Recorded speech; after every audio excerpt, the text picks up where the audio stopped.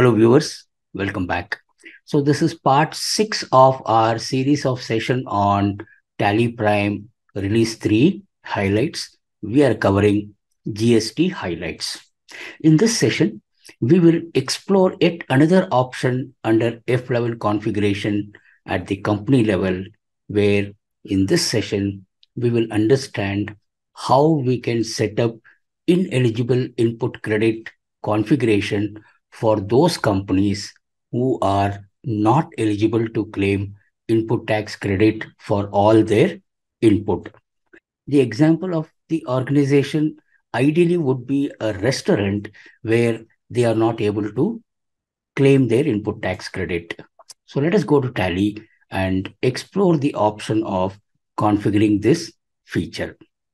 I have created a company to demonstrate that how ITC is not eligible for availment of the company. Option we will be learning today is eligibility for input tax credit under F11 feature. So let us view this. I'm going to press F11, enable GST for the company. It is yes, we enter here, and now this is a company who does not have eligibility for claiming any input tax credit in their business operation. So the company is created here with the GST information that is provided here. Save this. We go to set alter company GST rate and other details. We make this as yes, enter, and I have already specified here this is a company which is a restaurant. So the HSN details have been specified here, and the rate of GST for the restaurant is 5%. That is also specified here. But now the point is we have to see how to enable the eligibility of input tax credit for this company. The use case we are taking here is the restaurant. GST rate for restaurants are two-pronged. GST at the rate of 5%, where the restaurants will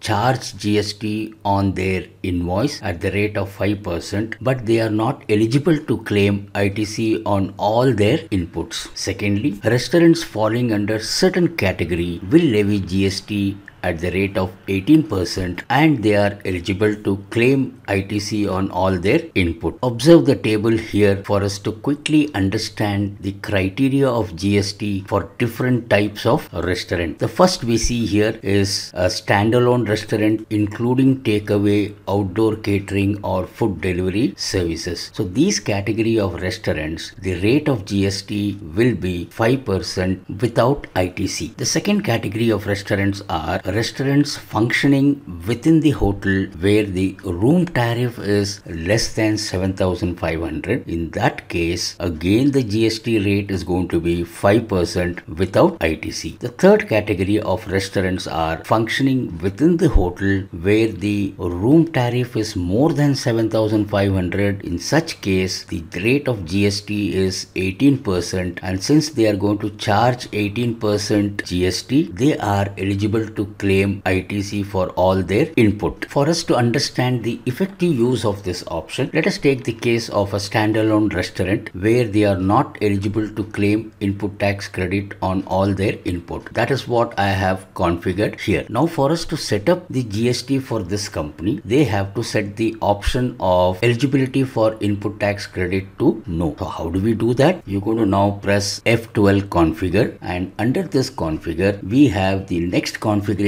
which we are going to learn today is the eligibility for input tax credit. We want to enable this option. Press yes and press enter and save this configuration by pressing Ctrl A. We will now notice here eligible for input tax credit option has come, and we are going to set this as no, since the company is not eligible to claim input tax credit on any of their input. What is the impact of this configuration? By doing so, while creating all their purchase or expenses ledger for which GST is applicable, by default Tally will infer the configuration from the company, and even though they record their purchases or expenses with the rate of GST or the tax separately in their books of account, it will not allow them to claim the input tax credit, which means it will show in the GST return as input available is X amount, and at the same time it will be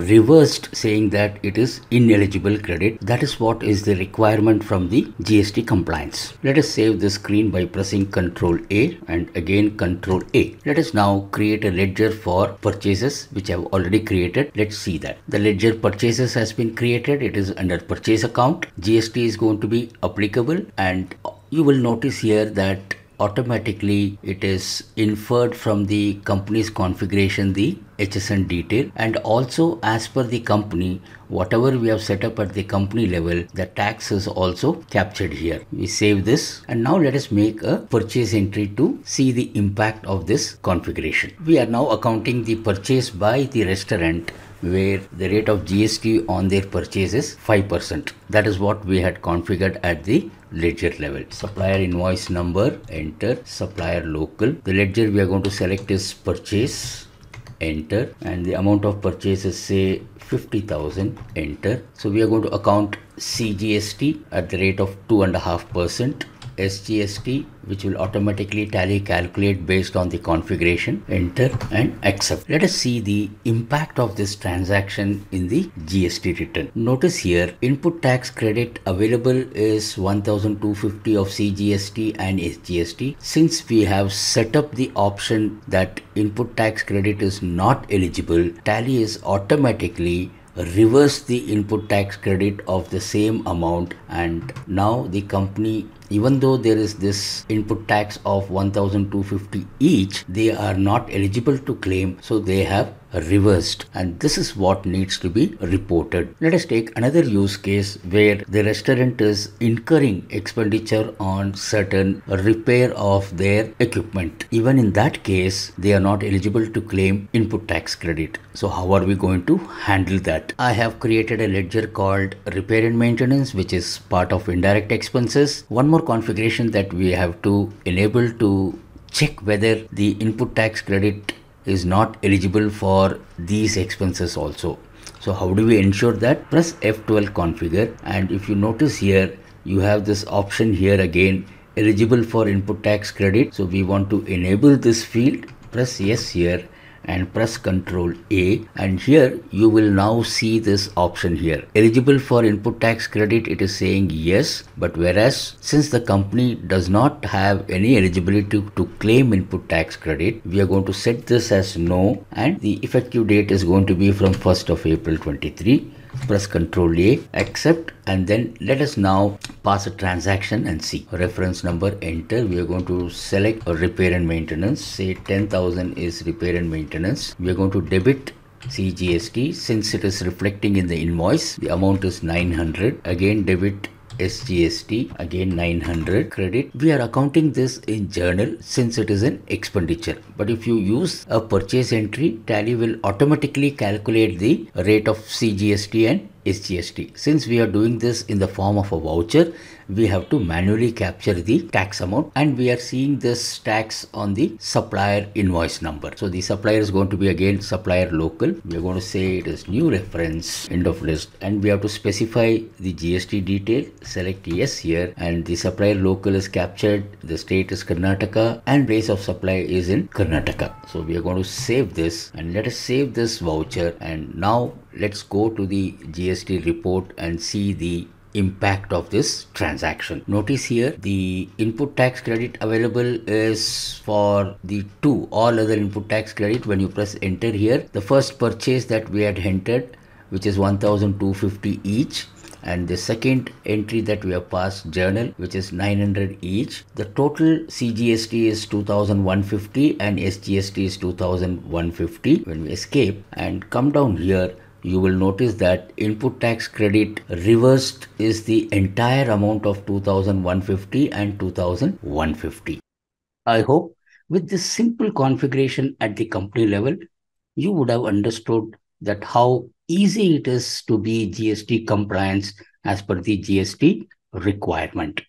In the next session, we will cover the ineligibility of ITC for a regular dealer on certain inputs, which could be a negative list, or it could be some other use case, which we will see in the next video.